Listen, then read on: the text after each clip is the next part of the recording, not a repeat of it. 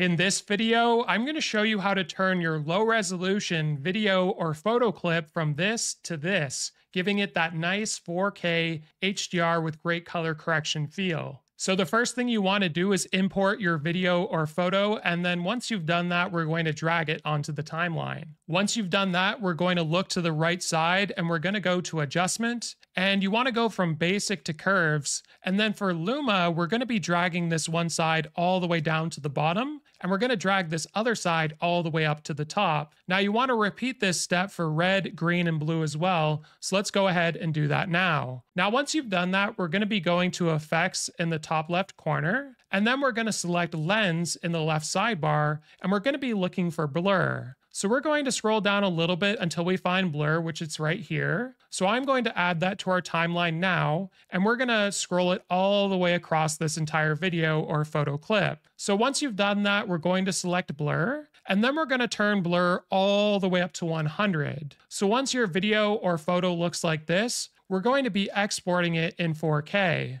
So let's go to export in the top right corner. From here, we're going to name it 4K. And you want to make sure your resolution's on 4K, bitrate on higher, and we're going to render this out. Be sure to change your frame rate to the correct one. So we're going to press export, and once this is finished, we can back out. Now we're going to be pressing Ctrl-Z to undo what we've done until we're back at the original. Now you can also just delete everything like I just did and go back to import in the top left corner and drag your original video back down. So you're probably wondering, well, why did we do all that stuff if we're just going to delete it? Because we're now going to be adding it to our timeline. So let's now go back to import, and we're going to be looking for that 4K video that we named it. So here it is. I'm going to open it up. Then we're going to drag it onto our timeline. So once you've done that, we're going to select this layer, and then we're going to go to video. And from here, we're going to scroll down to where blend is, and under mode, we're going to change this to color burn. Then once you've done that, we're going to adjust the color burn to 60%. So go ahead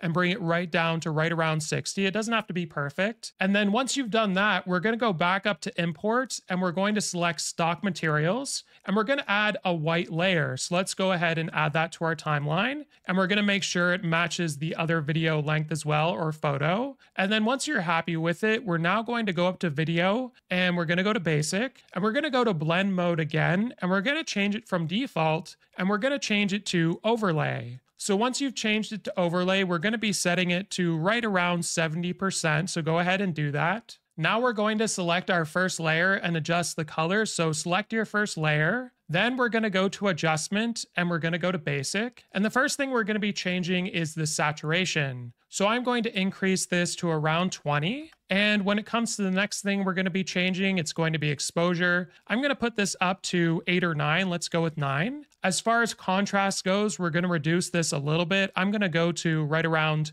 -6 or so. And once that's done, I'm going to be doing highlight next. So let's look for highlight. And we're going to be putting this up to around +12 area. Next, we're going to change the sharpen. So it's pretty blurry right now. So let's look for sharpen and increase this. This is going to be personal preference, and it will depend on your video or photo clip. So you're going to have to adjust these a little bit. I wouldn't follow these step by step. Just try adjusting the sliders. If it looks like there's too much color, decrease the saturation. If it's looking a little bit too sharp, decrease it. If it's looking like, there's not enough, you can always increase it. This is what looks good for this one though. You can see what it was originally versus what it is now. So hopefully this video was helpful. Like and subscribe, and we'll see you in the next one.